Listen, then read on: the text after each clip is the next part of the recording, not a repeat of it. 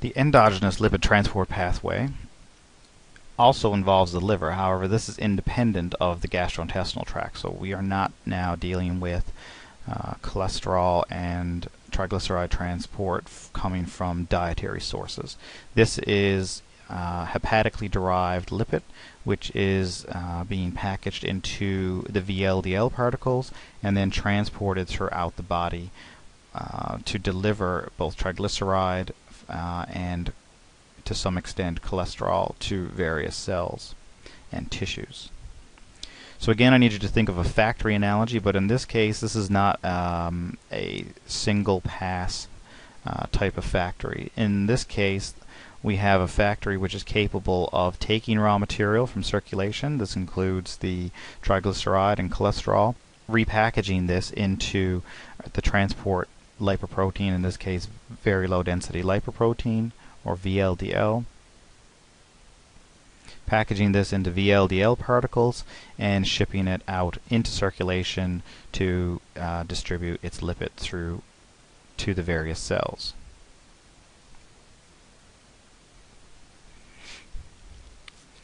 It's capable of taking dietary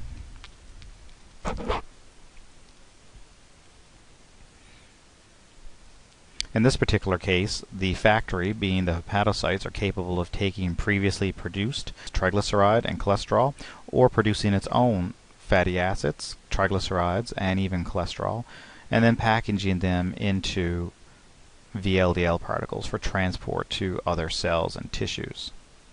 So this occurs in a similar fashion to that which we described in the exogenous pathway, where these delivery trucks or lipoprotein particles are delivering the lipid to the various cells. Primarily in this case it's for energy use, not cholesterol transport. So once the triglyceride and some of the cholesterol has been adequately distributed through the tissues, these very low density lipoprotein particles they've gone through a transition to LDL particles, which are very poor in triglyceride content but high in cholesterol.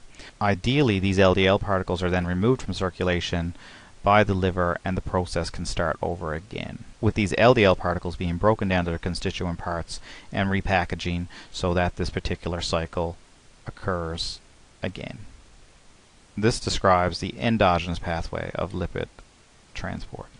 Specific points on the endogenous pathway. So triacylglycerol and cholesterol can be either synthesized in the liver or obtained from circulation, whether that be from chylomicron remnants or from adipocyte non-esterified fatty acid liberation.